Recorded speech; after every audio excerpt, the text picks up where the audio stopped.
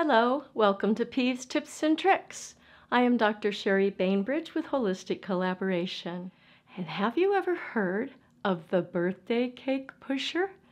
When I worked for someone else in offices, it would drive me up a wall. One office had like 35 people. Every single time there was a birthday, what did they do? They brought in a cake.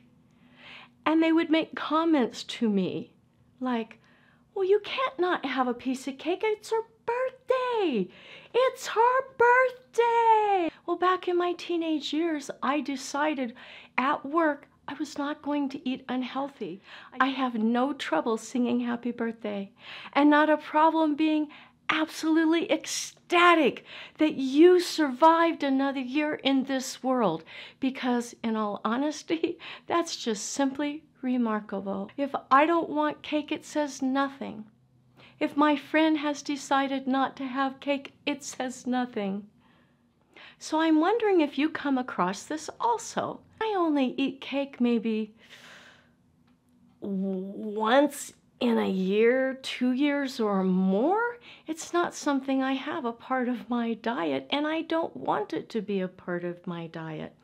But yet they continued to pressure that somehow I was in the wrong not to join in with them eating cheap cake.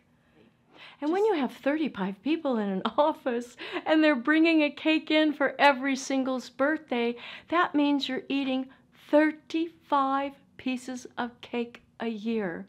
Eventually, this company decided that was a little too much, so they started doing the monthly birthday thing, meaning that 12 pieces of cake now a year. I still refused. It upset people. It's okay if someone says no.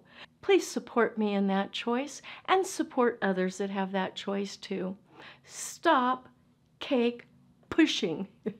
Please, would you comment if you come across this also? And share the video with them. Maybe they'll get the clue that just because you're not eating cake doesn't mean you're not supportive. Divine love, everyone.